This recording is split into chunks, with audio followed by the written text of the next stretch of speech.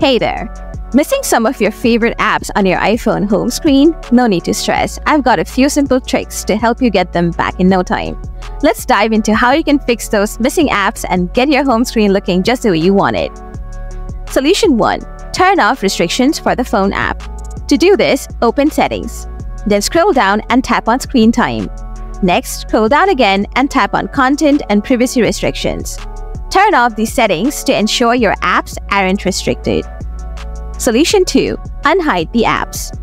From your home screen, swipe left to open the App Library.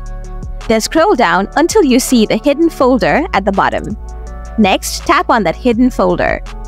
Enter your Face ID or passcode.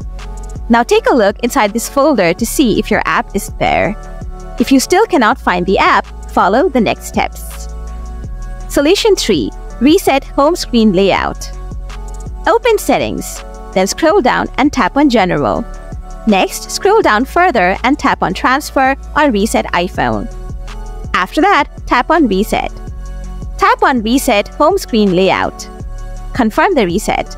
This action will return your home screen layout to its default settings and might restore your missing apps. Solution 4. Search for the app. Swipe down on the home screen to open the search bar.